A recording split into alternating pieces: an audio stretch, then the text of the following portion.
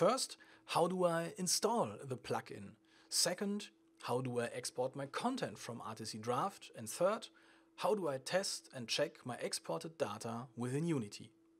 Let's get started, and we create a new project called Articy Draft Unity Plugin Test.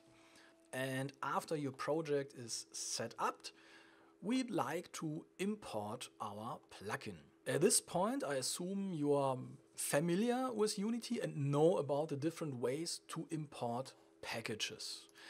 I choose this way to import our plugin. Right-click here, import packages, custom packages, and choose the package of our plugin.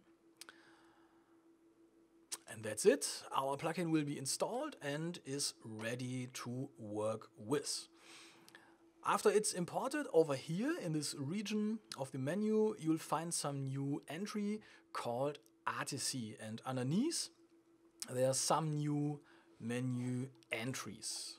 And now let's switch over to Articy Draft and open our Maniac Manfred demo project and prepare it to be exported to use within Unity.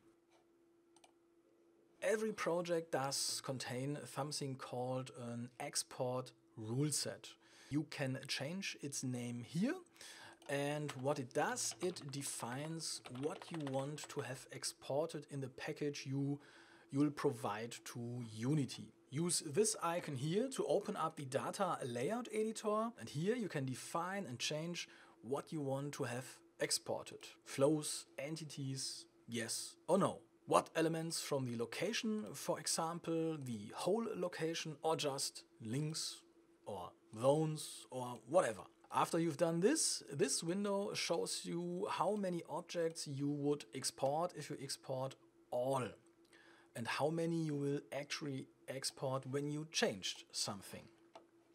Let's say we spare out all the locations, and here you go. From the 461 objects, now only 381 will be exported. Let's now switch this back and go to the export function.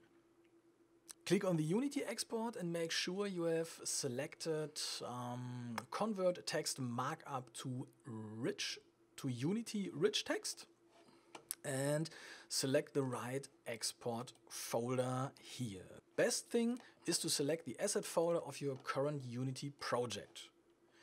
By selecting this and exporting all the data, Unity will directly notice that now there's a Unity data package available and imported automatically when our Unity plugin is loaded in Unity. Now we have to wait a short amount of time, and here we go. Our database is imported in Unity. Use Articy Show Database to check if all your components are loaded. As a side note, you might notice the word localization and that the current language is English. This is automatically done because of this setting in Articy Draft. Enable localization support. And this will automatically create an Excel file, and back to Unity you will see exactly this Excel file in the Assets window. If you now just copy this and rename it to _DE, you'll be able to use the shortcut DE in this field here, and all the content from this DE Excel file will now be used, and you can easily switch between languages. But anyway, now how to test your content.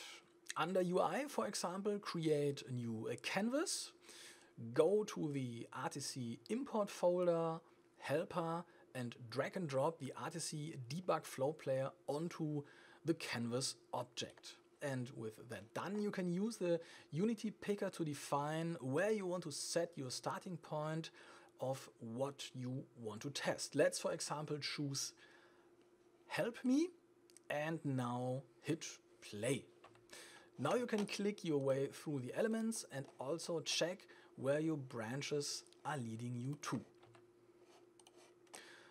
And this is how you basically install the Articy Draft Unity plugin, export from Articy Draft, and use a quick and dirty method of the debug flow player to test your contents within Unity.